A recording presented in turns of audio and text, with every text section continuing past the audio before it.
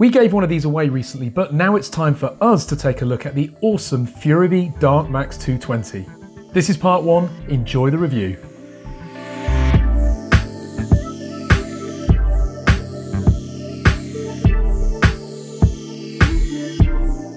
So we gave one of these away some weeks ago and kind of regretting it now because I want to. I'm only joking. We will be giving away lots more drones like this actually in the very near future, so click that subscribe button now to be part of those giveaways. Let's have a look at what we get inside. So first of all, we've got some really good quality propellers here. These are GEM fan props. They are 51-52 3-bladed props and they're really, really nice, particularly because they've got winglets on the design. We'll have a look at those in a minute. But you get two sets of those. One obviously has to go on the quad, the other is the spare. That's quite nice. Then we've got the quad. And there it is. Wow, what a lovely feeling quad already. It feels good quality, and I've not even looked closely at it, but we will do in a minute. We'll just quickly see what else is in the box. So we've got an instruction manual with some details about the receiver, a flight controller, the camera, and some other parts of the hardware here. And then we've got a little bag of goodies in there. We've got a battery strap. We've got what looks to be a camera programming cable, a set of screws, which are probably for the standoffs, a small spanner for tightening up the prop nuts, and then finally a dipole antenna. Now it's quite unusual actually to see a dipole antenna on a racing quad like this, so we probably won't use that. Instead we'll probably attach a better quality antenna, although we will give it a go just to see if it outperforms our expectations. So that's what you get in the box, a nice package. Note you don't get a battery. Not a major issue these days. We've all got a good set of batteries generally that we use to fly our quads. We're interested in paying for the quality of the quad here, not for a bundled accessory. So talking of the quad, let's have a look at it in more detail now. Now the first thing I want to do is actually get the props fitted onto this beautiful looking quad. Do note that the props have an indent on one side, so make sure that you install the props with that indent facing upwards. Otherwise you might run into some issues with the props not actually being installed tightly on the base. So I'm going to put all of those on now. Also, of course, make sure you get the props on the right motors like that. So there we go. The props are all now fitted with the indents facing upwards. Now another interesting observation on these DYS motors actually is that the threads on the motors are not anti-clockwise and clockwise. They're all clockwise, which I find a bit strange and quite unusual. So just make sure that you tighten these nuts up nice and tightly, especially on the props which are spinning anti-clockwise, to make sure that you don't end up losing a nut. So there we go, with the props fitted, we now get the full beauty of this quad. Now I love the Holybro Coppice 1, a beautiful 215 class quad, really, really nice quad, but this is sexy. You can also see why they call it the Darkmax. It is very, very black, but it looks lovely. Now we've got 3K 4mm carbon fiber here. This really does feel like a rigid quad, beautifully designed. And I also like the fact that it's a very clean design as well, and very simple. Maintenance on this quad and also repairs should certainly not be overly complex. The upper section is also very rigid. We've got 2mm carbon fibre up there. It looks a bit vulnerable at first glance, but it's not. Very, very solid feeling stack, and that's really good. The only concern I've got immediately about the design of it is the camera lens. Now we've got this beautiful camera here, but you can see that there's no protection for that camera. It's just a shame that the carbon doesn't protrude a little bit more to protect that camera in case you were to hit a tree or something head on.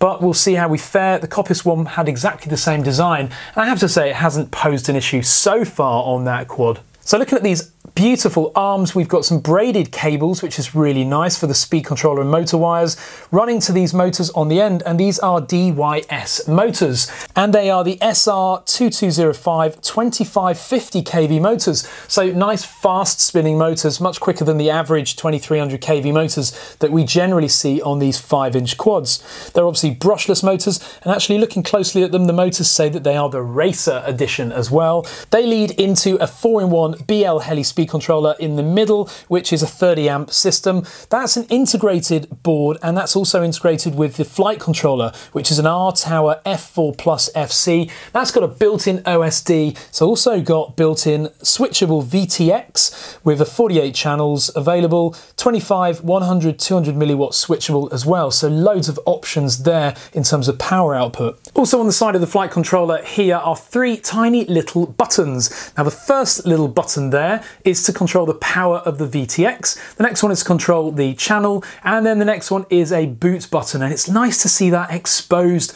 rather than hidden away frustratingly inside or underneath the board. So nice and accessible, those buttons. The only element that's not actually integrated is the receiver. Now I chose the FrSky bundled version, and I've got a tiny little receiver that comes with it and a tiny little antenna attached to it. Not a diversity receiver, I note, and I really think that that's a bad match for this quad, because it's a very capable quad, capable of some range and obviously some power, and to have that basic little receiver in there doesn't seem a good fit to me. I may swap that out eventually for an XM Plus or something similar to that. On the side of the flight controller stack, you can see we've got the USB port there as well. That's for programming BetaFlight. And attached to this VTX is also a beautiful camera. And I have to say, I think this is probably my favorite feature of this quad.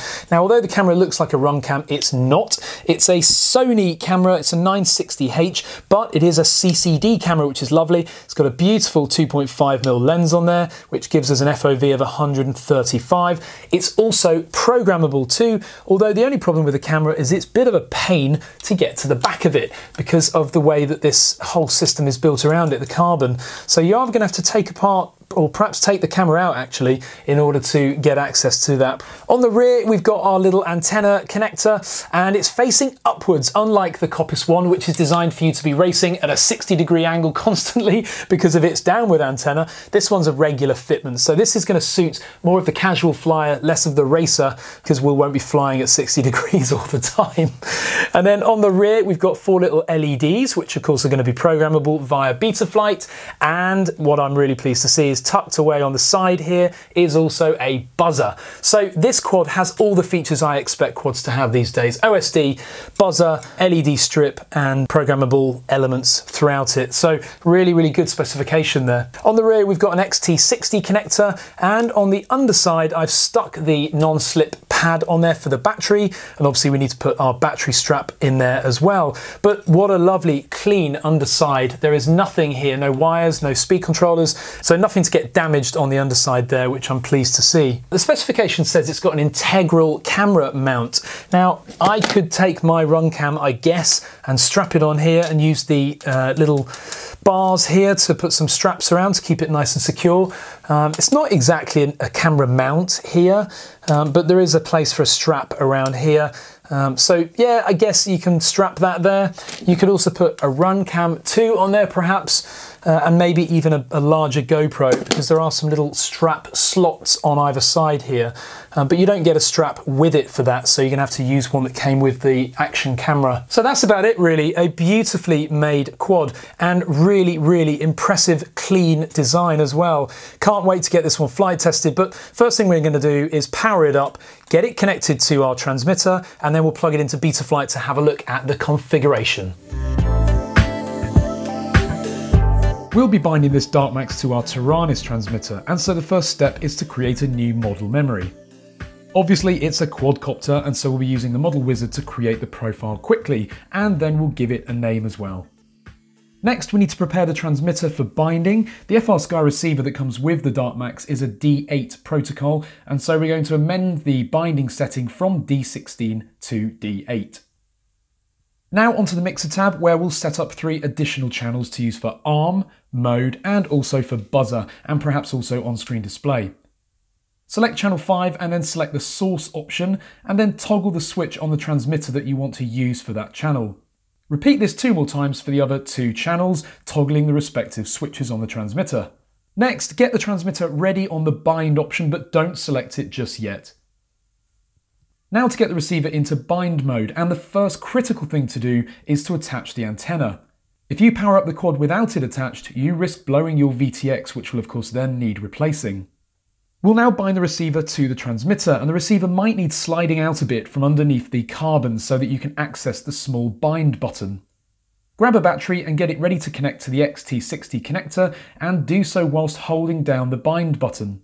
The receiver will show a solid green light when it's in bind mode. On the transmitter, now select the bind option and it'll start chirping.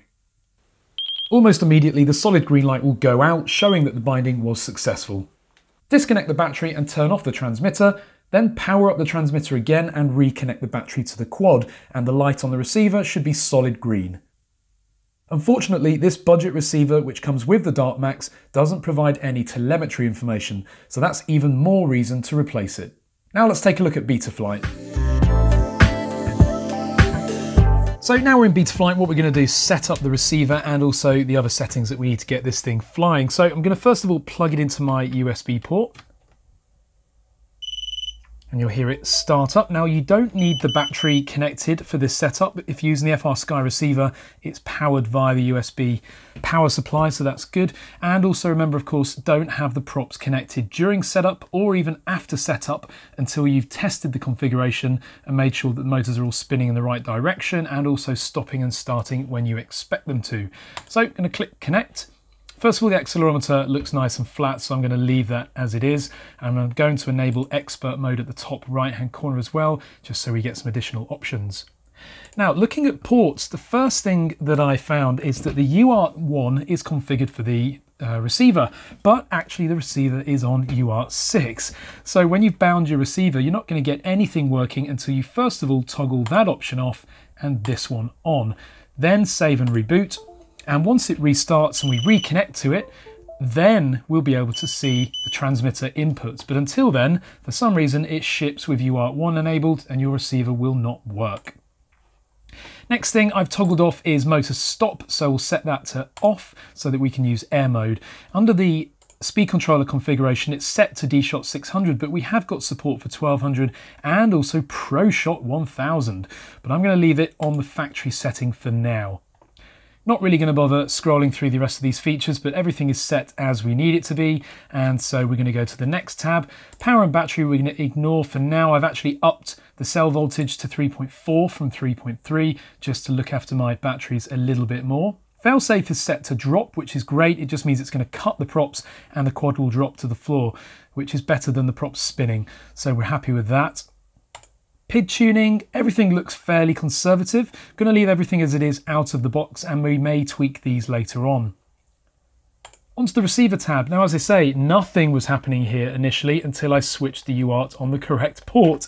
But what you will notice is that it comes set with a channel map of AETR. We need a Taranis one, so we're going to set it to TAER, hit save, and now we've got all of our channels functioning as they should.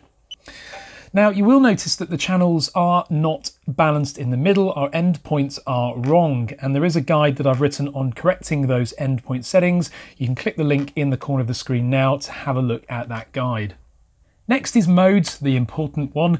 We're going to add arm, we're going to have angle, horizon, anti-gravity, beeper, and air mode.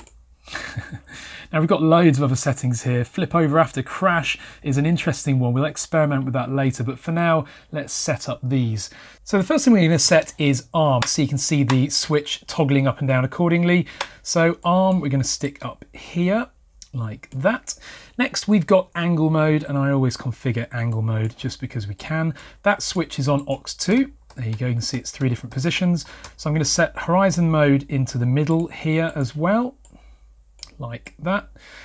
And then anti-gravity I'm going to be using in rate mode, which is my 3rd setting up at the top here. So these 3 here are all going to be driven by aux2. Next, we've got beeper, and I'm going to set my beeper so that it starts beeping at the furthest extent of aux3, like that. And finally, air mode, and that again is going to be driven by aux2. I'm going to save all of that now. And the flight controller has accepted that. So if I now toggle my switches on and off, so first of all, arming, there we go. And then we've got our mode switch, which looks lovely. And finally, we've got our beeper, which works perfectly. Okay, so that's all set up. Next thing we need to do is look at the OSD. Now we've got the on-screen display provided by BetaFlight, which is lovely. We don't need the artificial horizons or the sidebars or any of that. We are going to add a few other things here, but we're probably not going to mess with it for now. So for now, I'm just going to save that, perhaps move this down into the corner, move that down into the corner as well, like that. Hit save. And finally, LED strip. Of course, you can customize that as much as you wish. We're not going to mess around with that for now. We'll have a look at the CLI. If we type version, let's see what version of BetaFlight's running. So obviously we've got the Omnibus F4 in here, which is lovely, and it's running version 3.2.0 of BetaFlight, which is a very recent version, so that's great to see. So that's a very quick fly through BetaFlight. We've not really changed much, we've simply configured it ready for flight. So that is exactly what we're going to do next. But due to bad weather, we have struggled to get the flight test filmed until just in the last few days. So look out folks, as it will be uploaded hopefully this weekend. Take a look at the Darkmax 220 via the links in the video description. Give this video a thumbs up and of course click subscribe. Thanks very much for watching.